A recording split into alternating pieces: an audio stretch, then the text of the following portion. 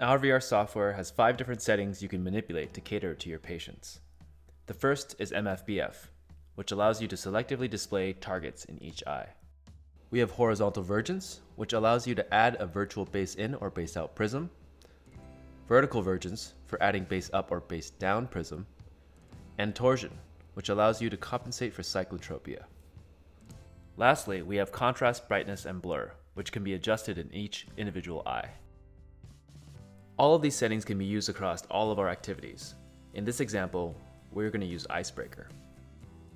In Icebreaker, the objective is to break the green ice cubes with your ice picks. There's an ice bath in front of you here.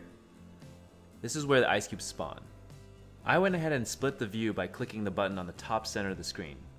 You can toggle this to show what each eye sees. You can start the game by pressing the easy, medium, or hard button here. I'm going to go ahead and start it on easy mode.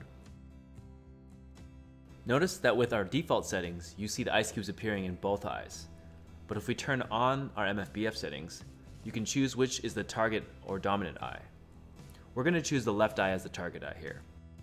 Notice that now the ice cubes are only appearing in the left eye and the right eye does not see the ice cubes. Conversely, we can set the dominant eye to the right eye as well. Our MFBF feature is designed for anti-suppression in order to work on the less dominant eye, as well as promoting fusion by making both eyes work together. I'm going to change back the MFBF settings back to both so that you can see the objects in both eyes again. And we'll move on to the horizontal vergence settings. In our vergence settings, we have the ability to set a fixed diopter value or oscillate the diopter value with a smooth or jump duction. Let's get into how to change these settings.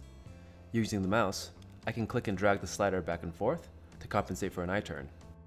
This can be set from 20 diopters base in to 20 diopters base out. I can also click on the BI and BO buttons located below the slider to increment by 1/4 of a diopter. Or I can manually type in the exact diopter value by hand in the input box here and press enter to apply. There's also a reset button located on the top right corner of this setting to set all the values back to default.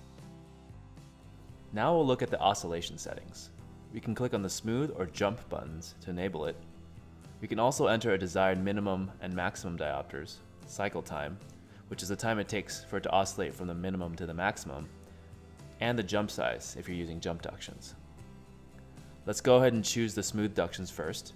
I'll set the minimum as 10 diopters base in and the maximum as 10 diopters base out. As a quick side note, it is important to remember that base in is represented as a negative value and base out is a positive value.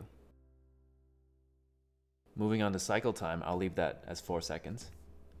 And to start the oscillation, we click the toggle and you'll notice it turns green and it will say oscillation on. Notice now the system is oscillating automatically for you without having to manually drag the slider. Now let's take a look at what the jump duction looks like.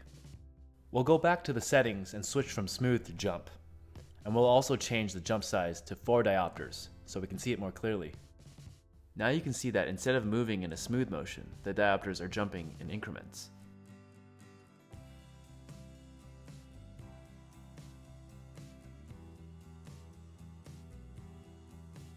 We'll go ahead and click the reset button to turn off all the oscillations and set all the settings back to default.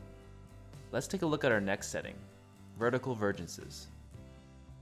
You can see that it's similar to their horizontal vergences.